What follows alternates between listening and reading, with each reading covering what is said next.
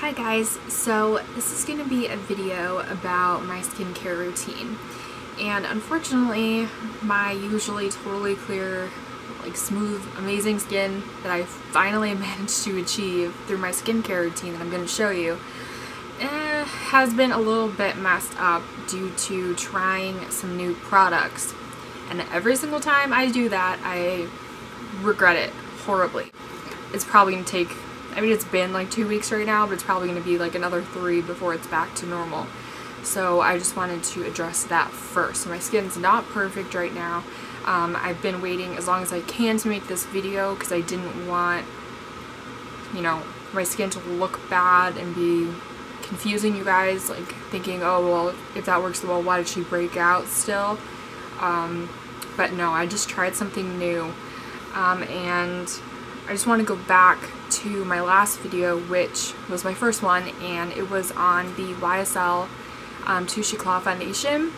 And since it is now fall and my tan has completely faded and I'm no longer self-tanning at all, I actually got rematched, and the shade I'm in right now is BD10.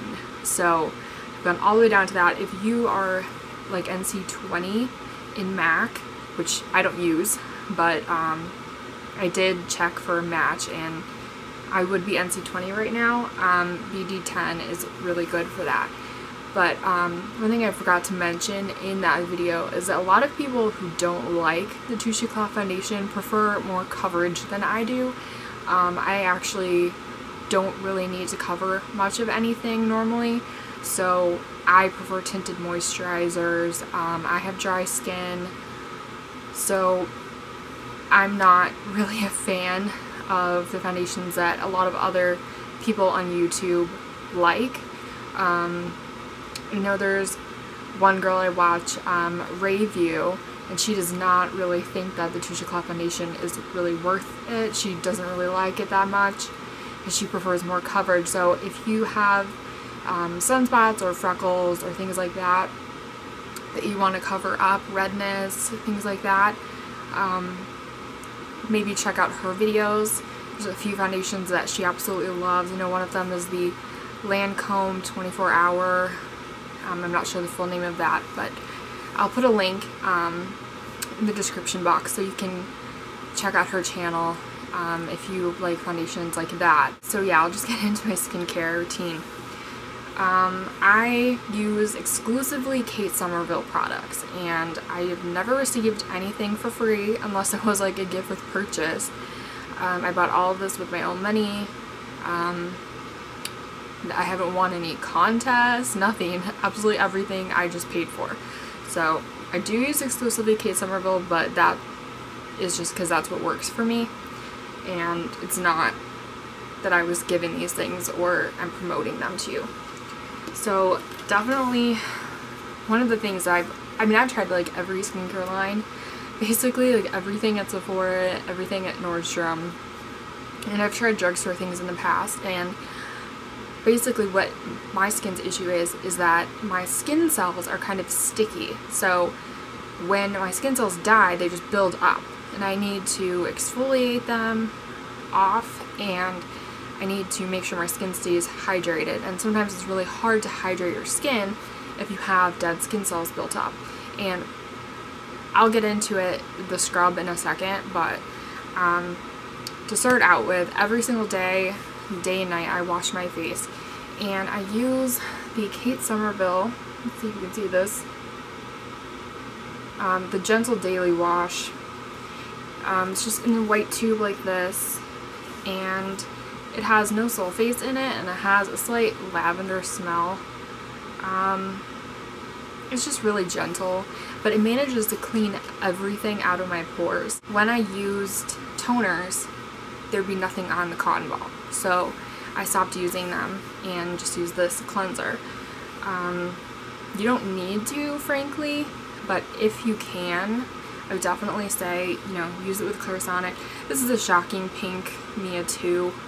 Okay, now besides cleansing, like I said, exfoliating is like a really big thing for me, and most scrubs and things like that, they don't really remove the dead skin. They kind of rough up your face a little bit. They pry some of the dead skin cells off with a scrubbing action, but unless you're scrubbing for like 5 hours or getting a microdermabrasion treatment, you're not going to be able to get that dullness to go away, simply because the skin cells, they don't really want to come off like that. And the more you use a scrub, the more you have to, because it tends to cause your skin to get rougher and drier, and that's just a really bad thing if you have dry skin the way that I do. But even if you have oily skin, it's really important to use something that has enzymes like glycolic acid, or, well, glycolic acid or enzymes like papaya and pineapple and things like that. So anyone who's tried this product knows what I'm talking about. This is absolutely the best thing ever. It's a Kate Somerville Exfolikate. This is a huge size, the 5 ounce. This is really expensive, and people will be like, oh my god, holy crap, $175 for a scrub. But it's not really a scrub. It's a treatment scrub enzyme mask type of exfoliator, and you use it twice a week. Sometimes I only use it once, but I've used it, you know, when it's really, really dry and I really need to get dead skin cells off. I've used it like every other day. And the more you use it, the more you're able to tolerate the enzymes, but they do tingle a lot. Like, one of my friends used to say that it like burned her face off. So it's not really that bad. She's kind of a baby, but this is seriously the best thing. This is the reason why I don't break out. And if I start to get some pimples, I will use this and they'll be gone in a couple of days normally. If there's not some kind of disaster going on, like trying a wacko new line of products. Okay, so after my face is cleansed and exfoliated, during warm weather or humid weather, I normally would use the Peter Thomas Roth. I don't know if you can see this because it's clear, but this is like glycolic acid 10% hydrating gel. And I use this as a serum, and I know that people with oily skin use this gel as like a moisturizer, but I have really dry skin, so I just use that under my moisturizer.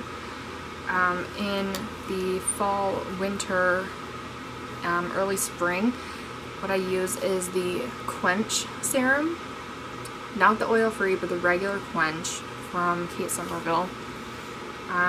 This is for dry skin. It has like a small amount of retinol in it, but I don't know how much it actually is because I don't notice anything.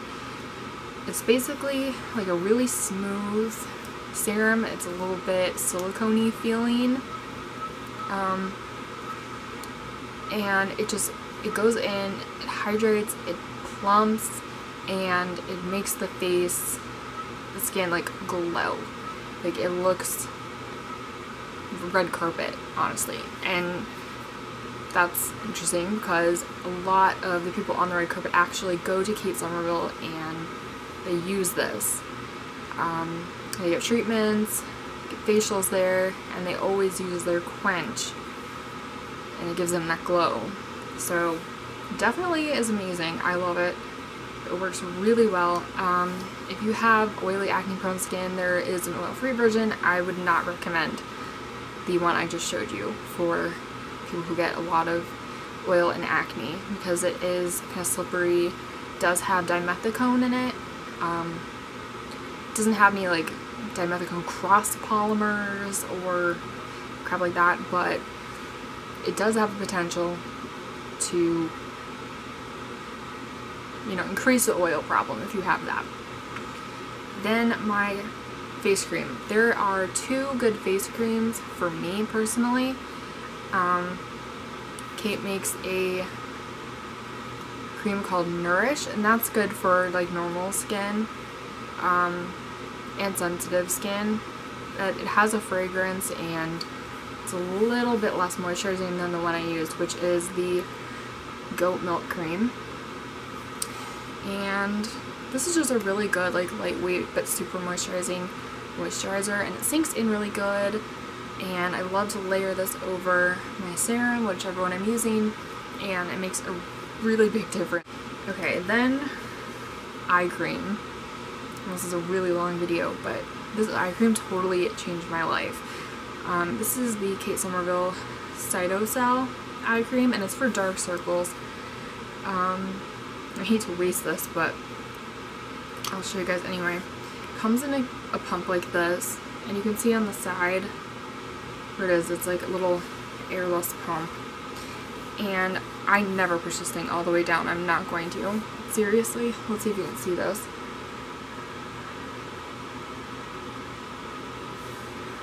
That tiny thing, that's all I need for both my eyes. And I actually put this all under my eye, in here, and all over my entire eyelid. And I've never had any irritation or anything whatsoever from this eye cream. And I don't really know or care if you're supposed to do that or not. I don't want to have saggy eyelids when I get older, so I always put eye cream on my eyelids. This isn't really marketed as a super firming eye cream, so if you're, you know, not worried about dark circles at all, there's, you know, a lot of other eye creams out there, but I had like navy blue under eye circles, and after like 2 days of using this, they were like a really bright blue. Let's see. I have my little floss thingies. It turned more like this bright color right here, and really faded, but it used to be like navy, and then after a while they just were completely gone. So if you have dark circles, this is definitely the best one I've ever used, and I think it got the Allure Reader's Choice. I'm not sure if that was just last year or if it won again this year or not. I haven't checked my magazine, but it is definitely the best eye cream I've ever used. And continuing on with eyes, for removing my eye makeup, I use the Kate Somerville True Lash. It looks like this. And this is a makeup remover that actually helps like restore and replenish your eyelashes so that they can grow longer without breaking, so that whatever mascara you use, and you know, some like totally take all the moisture out of them and make them brittle so they break, and then you get short eyelashes. This really helps. So I really like this eye cream. It's more of like a, makeup remover. It feels like an eye cream though. It's fantastic. 1 squirt is enough for both eyes, and 1 squirt's not that much, so this thing will last forever. It's not the cheapest makeup remover out there, but I think it is pretty much around the same price as the Lancome one. I don't have that one with me. I had a little sample of it. It's the Bifacil. It's pretty much, I think it's the same price as that, or maybe even a couple dollars cheaper, because that one's like $47, I think. So anyway, oh, I forgot. For treatments, besides the Exfolikate, which I use twice a week usually, I also use this micro glycolic polisher. You can read it. This is a glycolic acid product that you smooth over your face. It's especially good if you use a Clarisonic before you do it, because then it can really get into your pores. And I found that it really makes a big difference when you've got deep down clogs in your face, because it just kind of takes all the dead stuff off of them and loosens it all up so it can come out without you having to actually get a pimple there before it'll, you know, clear that area. So it really can prevent you from getting pimples where you think you're going to get them. And then when my skin's really dry, or just if I feel like it, I really like the Quench hydrating mask. And there's a lot of hydrating masks out there. I like this one the best, I guess. I don't know.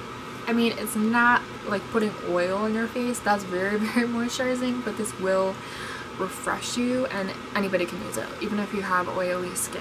If your skin's a little bit dehydrated from using acne products or something like that, this is really good. And I've been using this. I actually picked this up recently because of the problems I was having with my skin. Okay, so that was my skincare video, and yes, it was really, really long. I use a lot of things, but I believe that skincare is absolutely the most important thing that you can possibly do on terms of beauty and like fashion. I think skincare is the most important thing. Covering it up with makeup, I don't like it, and that's just one of those things. Like, you don't want to have bad skin when you wash your face. You know, there's a lot of girls who, they go over to their boyfriend's house, or you know, they're in a relationship and they live with their boyfriend and they're like wearing their makeup to bed to hide their bad skin. I just think that's really sad. So skincare is definitely number one for me, and that is, you know, that is why I do like the Tissue Color foundation. I do prefer a foundation that doesn't have that much coverage. I just need, you know, a little bit of evening out, a little bit of glow, and not that much to hide. So if you have any questions on any of the products, if you know, wonder about any other Kate Somerville products, I've tried a lot of them, and I can definitely give you my honest feedback on those. I do have my comments on my videos set so that I have to approve them first, simply because I don't want to have trolling on my videos and like just nasty comments for no reason. You know, if you don't like it, you don't like it, but if you want to leave me a comment and ask me a question, I'll definitely approve it, and that will also notify me that you left a comment so that I can reply to you as soon as possible.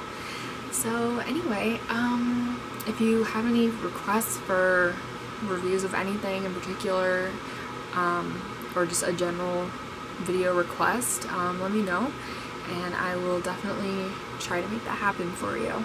Thank you.